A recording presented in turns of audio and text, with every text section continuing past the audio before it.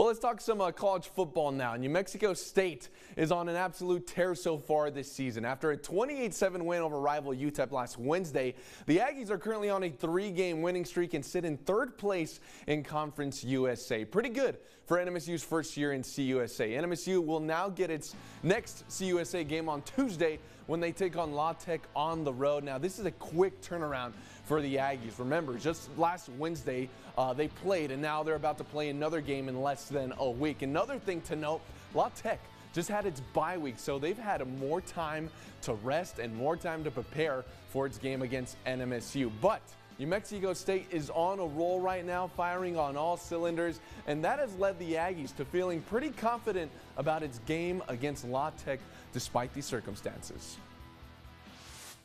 We know what we're getting into. You know, they've had a long time to prepare.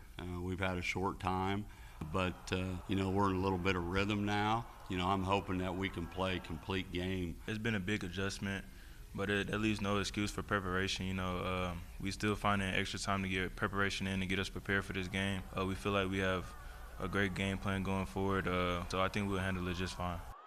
Now, New Mexico State is in a good spot as they just need 2 more wins for a bowl game berth. There's 5 left on their schedule. Of course, up next, Louisiana Tech on Tuesday night.